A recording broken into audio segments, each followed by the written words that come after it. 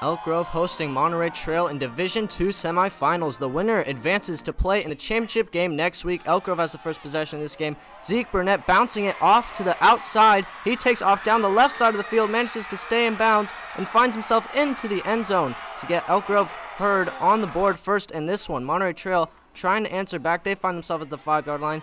COLLIER powers his way into the end zone to put the Mustangs on the board. Game now tied at 7. Elk Grove march down the field but have to settle for a field goal. Monterey Trail trying to get a lead at the start of the second half. Quarterback ARCUI gets chased out of the pocket, throws this one towards the end zone, but it's picked off by GONZALEZ.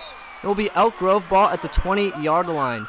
ARCUI takes the snap, decides to take it himself as he goes sprinting towards the right side of the field, and he gets tackled as the ball comes loose. Monterey defenders are all over it. They're going to get possession of the ball and go right back to offense. This ball is handed off to COLLIER, who slips past the defensive line and shakes off defenders. He's off to the races, but they are able to tackle him at the 15-yard line. But here comes COLLIER again as he rams his way into the end zone for his second touchdown of the night.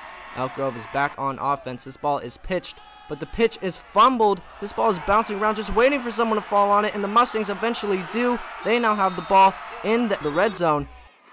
COLLIER gets the handoff again, follows his blockers towards the end zone, and falls in for a touchdown. That's 3 touchdowns for him tonight, and he says hello to the camera. Hello to you too, Ollie.